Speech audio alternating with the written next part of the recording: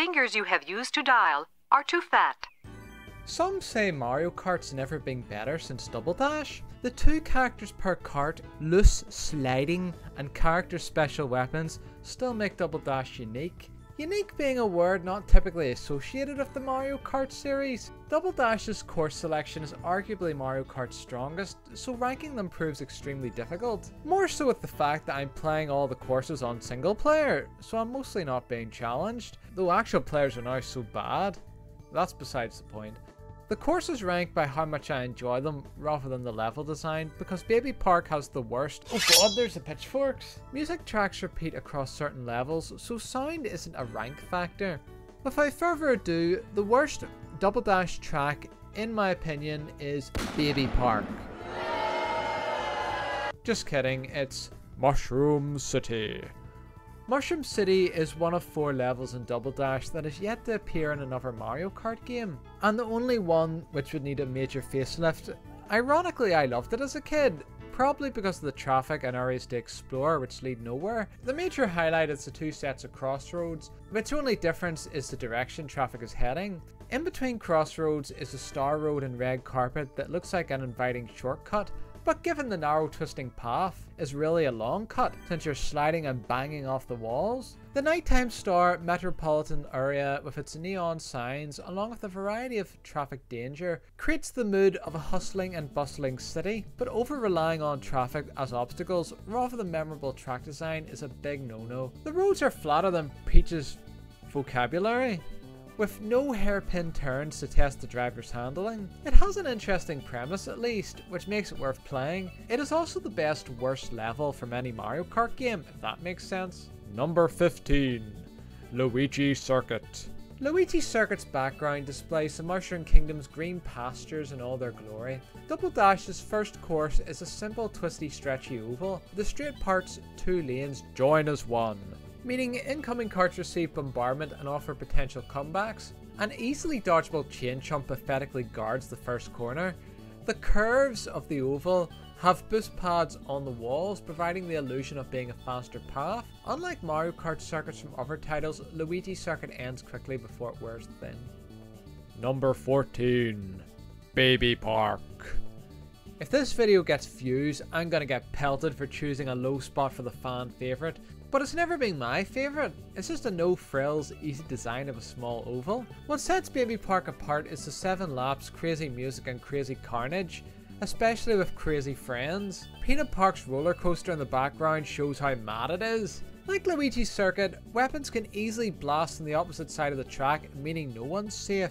And if you're bad at the game, you'll receive the ultimate humiliation through overlapping. Despite having more than double the laps of every other track, Baby Park finishes the fastest and doesn't overstay its welcome, unless your posse selects it over and over, which they will. Number 13.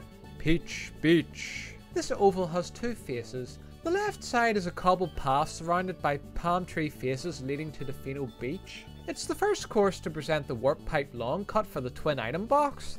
Like Peach, her beach is the prettiest, until Rosalina came along. Hoo boy! But on the left side, beauty is only skin deep, since there are no obstacles to break up the straight path. They're all on the beach! When the tide is out, the cataquarks flip you about. When the tide is in, boost the shortcut to win. Like this course, my opinion splits. The left may be bare, but the course ends quick, to be fair. If the left was as creative as the right, Peach Beach could be a shoe-in for the top rank. That is my poem for my Valentine, if I ever have one. Number 12. Daisy Cruiser. When I was a sprocket, this would have been in my top 5, but now it's in the bottom 5. I forgot how much Retro Studios expand Daisy Cruiser and Mario Kart 7. As I drowned in the pool I expected to breaststroke through, drift around the pool, down the steps, through the hall of haunted tables and fall through the trapdoor. Or drive past it if you're boring. Remember to smack your head off the rubber rings before the finish line. Like Daisy, her cruiser is pretty. Not as pretty as Peach, but eh. Second place isn't too bad. It certainly displays the wealth of the Toadstool sisters, making the billionaires' yachts look like toy boats in comparison. One of the more creative tracks, but focuses more on replicating a cruiser rather than creating a challenging race course. Number 11. Sherbet Land. Sherbert Land is one of the worst courses in Mario Kart history, according to a lot of yokes online. But what do they know? The major criticism is the lack of kart control on the ice, so of course I like it. Clearly these city slinkers never drive on an actual vehicle, because on actual ice you'd have a real torrid time. Sure, the kart slips a little, but it's on ice, that's what's supposed to happen. And it's nothing you can't correct with a little forward planning, just like actual driving. You start on an outside ice rink and enter a small icy cavern with a few bends. The skating shy guys are another player complaint, but honestly they're easy to avoid. Outside you reach snow with a few more bends before it's back on the ice, avoiding large shards which freeze karts for a few seconds. This part is bends too, but the best thing is to be boring and stick to the middle, and you usually come out unscathed towards the finish line. Without factoring in the ice, the course is designed to be bland. Instead it's visually one of the standout tracks, but a bit too simple in my taste. We reach the top 10. Number 10. Mario Circuit.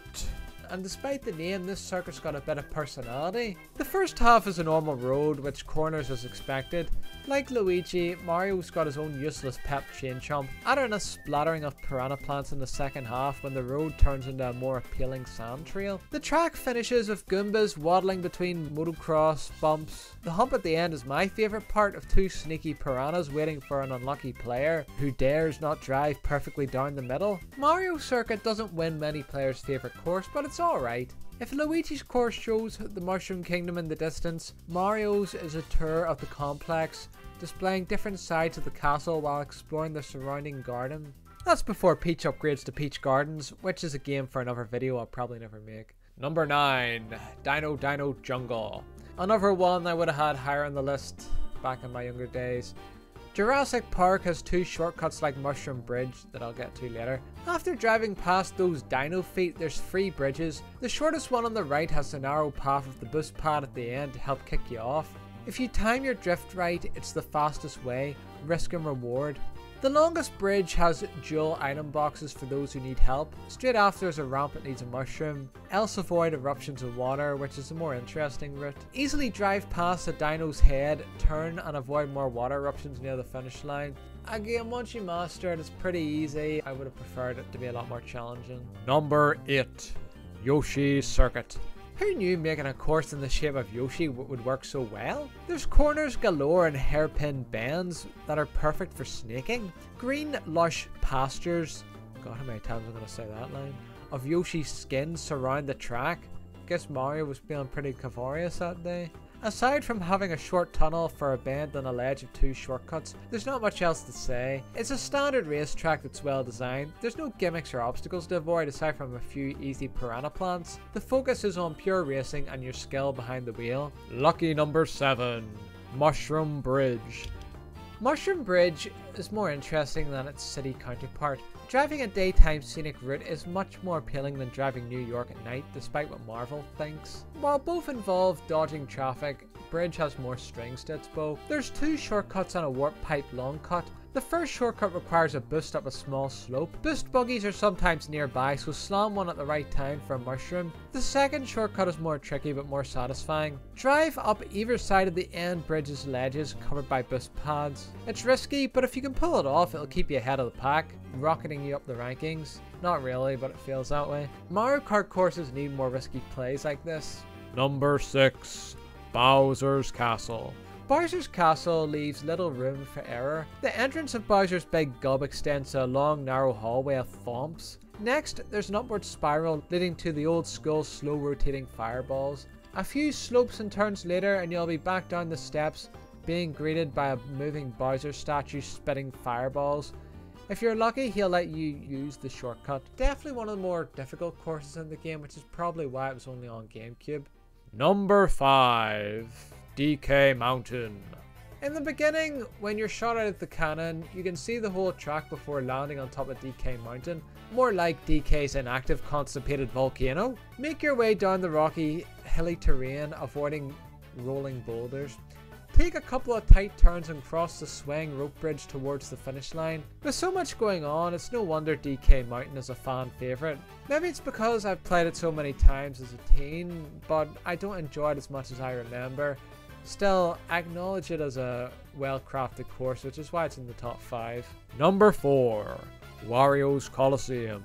I honestly didn't notice the Coliseum in the background until I started scripting this video. I always had bad spatial awareness, which is why they won't let me drive a van. To be fair, this course should have been called Wario's Steel Cage or Wario's Hell in a Cell, seeing as the steel cage ball stands out in the background and the main course takes place inside the cage. You race on a metal runway with plenty of corners, making it appear like an actual go-kart track. That's if they didn't build the structure in the air and had massive ramps with boost pads surrounded by fireballs. Outside the cage, the track appears normal, but once you jump over the massive ramp, there's a long spiral downwards, followed by twists and turns in every direction. The final set piece is at the bottom where you can take the boost ramp over the hole or drive around it. Finally, the course returns to normal along the finish line. Wario's Coliseum is the longest track of only 2 laps. If outside the cage was as good as inside, this could have been a contender for the #1 spot. Bizarrely, Wario Coliseum hasn't appeared outside of Double Dash, but if it does, I can see Nintendo making it better, just like the retro tracks in Mario Kart 8. Or worse, if Mario Kart 7 is any indication. Number 3. Waluigi Stadium. I have to give Waluigi credit, he picked some good tracks. Nintendo's take on motocross, indoor motorcycle racing on dirt hills, for those in the know, makes the sport fun. I mean accessible to everyone. There's plenty of bumps, ramps with boost pads and corners as you'd expect. Flame wheels and fake piranha plants spice up midway. Make no mistake, even as a cartoon motocross, this course takes time to master. One for the hardcore, not so much for the casual. There's even a live cam monitor so you can see Waluigi's big beautiful face. The tight turn at the end feels a little lackluster, perhaps because now as an adult I know to use the brakes. Perhaps now, as an adult, I'm playing a Mario Kart game by myself. Number 2. Rainbow Road. The course that takes the longest to finish, Rainbow Road certainly doesn't drag, unless you're waiting in the elevator, which wears thin, but it doesn't last too long. That aside, Rainbow Road starts strong with 2 hairpin turns before providing a plethora of boost pads. First on a straight, followed by an upward spiral and bendy downhill road. Then it's up the elevator, over the ledge, finishing with a downward spiral. The multicolored vibrant course track in the distance contrasts the starry night sky and the darkly lit mushroom city below. Near the end of the track, large floating multicolored weapons appear random but add to the spectacle, so who cares? Number 1. Dry Desert. Why is this number 1, you're probably thinking? It's another one of the most hated tracks on the interwebs for daring to have obstacles. The gall of the developers trying to give us a challenge. Out of all 16 tracks, this one stood out to me. Dry Desert is anything but barren. There's plenty of twists and tornadoes, where a wrong turn will lead you out of bounds. The middle of the course has a large sand trap which forces racers around it, with the last stretch being bumpy with dancing pokos aplenty. I use mushrooms over the sand, which is a handy shortcut all over the course. Those are my top 16 Double Dash tracks, seeing as there is only 16 tracks. It's a very difficult list to make. I think I made the right choices for the most part. Let me know your guys' course order. Bye.